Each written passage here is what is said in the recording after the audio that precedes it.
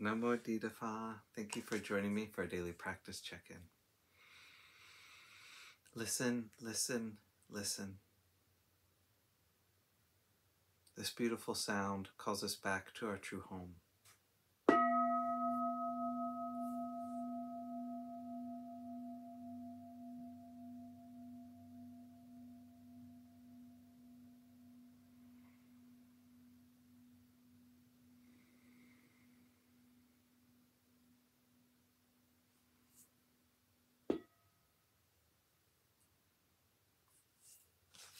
The first mindfulness training. Aware of the suffering caused by the destruction of life, I vow to cultivate compassion and learn ways to protect the lives of people, animals, plants, and minerals. I'm determined not to kill, not to let others kill, and not to condone any act of killing in the world, in my thinking, or in my way of life.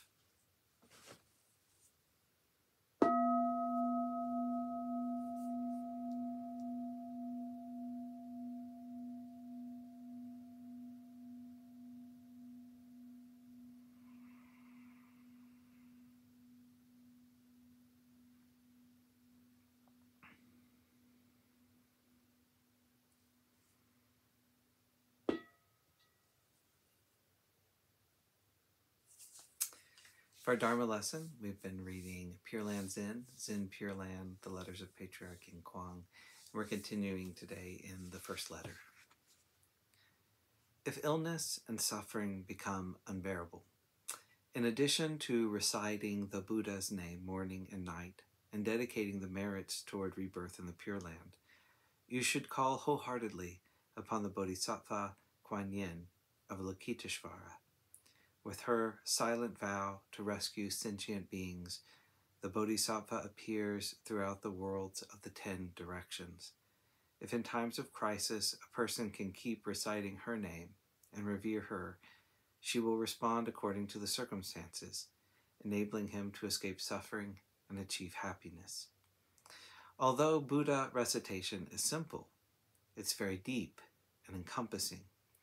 The most important thing is to be utterly sincere and earnest, for only then will your thoughts merge with those of Amitabha Buddha, and will you reap true benefits in this very life.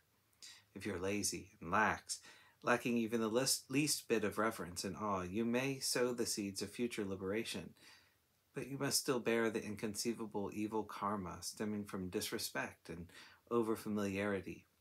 Even if, thanks to residual merits, you escape the evil realms, you will still find it difficult to join the ocean-wide Lotus Assembly.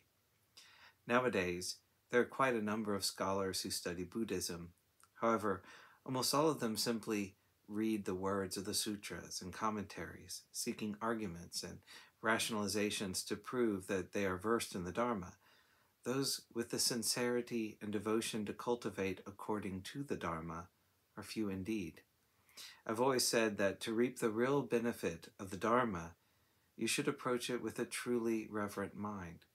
1/10 of reverence and devotion annihilates 1/10 of afflictions and evil karma, and increases merit and wisdom by 1/10. And this applies to 2/10, 3/10, or total reverence and devotion.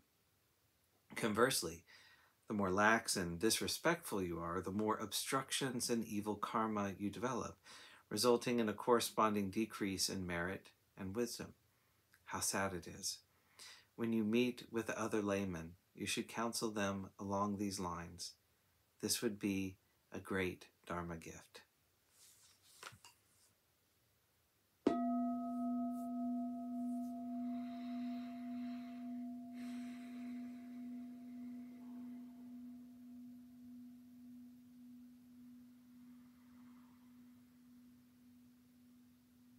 May all beings be well. May all beings be happy. May all beings be at peace. Sadhu, sadhu, sadhu. Thank you for joining me today.